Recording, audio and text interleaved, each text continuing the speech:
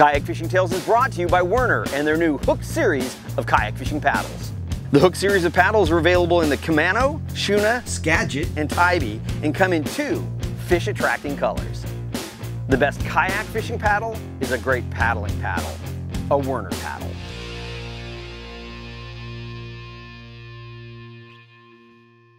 So now that I've got my backboard mounted onto the track system and the speedball, I'm going to mount the base for the Dragonfly. It's very, very simple. 3 holes, I already drilled them. They're just going to go straight through here. It is just 3 holes. You line it up with this base.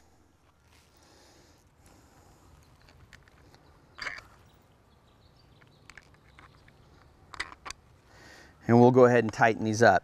Now these are fairly long bolts, so what I'm going to do is actually cut them off. Now remember, these things are plastic, so it's really important not to over tighten. Now anytime you're tightening a bolt up to plastic, it's so easy to crack it. So just get it snug. If you want, you can put a little Loctite on there or something like that. A tool that's always handy to have around, some bolt cutters. And when all's said and done, I'll run a file over the bottom of these as well, just so they're not any sharp edges. Just drop it on the top. The nice thing is this pivots, so you can get the Fishfinder any angle you want. Pivots up and down, and around and round. And again, there's a metal screw on plastic. Just make sure you don't over tighten it. I've got the basic mount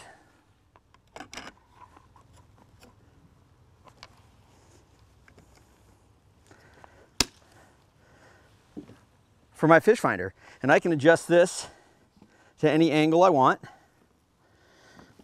I will probably more than likely be something like this. So we've shown you how to quickly set up your Fishfinder on the kayak. Stick around for the next episode. We'll show you how to hook up the wiring for the battery.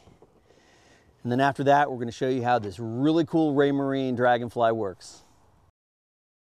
For outstanding customer service, expert advice, and an extensive selection of quality kayak fishing products, visit Hook One at kayakfishinggear.com.